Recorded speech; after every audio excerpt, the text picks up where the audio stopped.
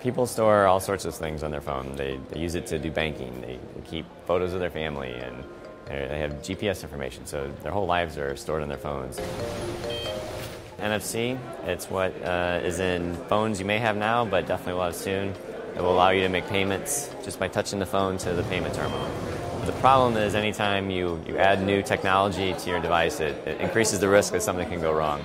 In this case, what I showed is that every time you use your phone and touch it near a tag, a movie poster, or a payment terminal, there's a chance if that terminal is malicious and tries to do something bad, it can attack your phone, run code on your phone, take control of your phone, send text messages, steal your photos, that sort of thing. So just in something as simple as trying to pay for your cab, you might end up with someone putting malware on your phone.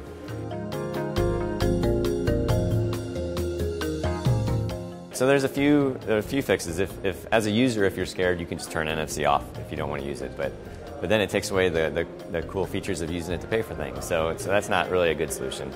There's solutions that the people who make phones can do. They can write better code. They can make decisions that make it maybe a little harder to use but safer. For now, the risk is rather small because, for one thing, not all phones have NFC on them, and also, until now, no one's really even known that this was a possible attack vector. So, and a couple years down the road, I think there's going to be serious risk. For now, this was more of a warning message, I hope, and not so much. There's probably not that much risk right now.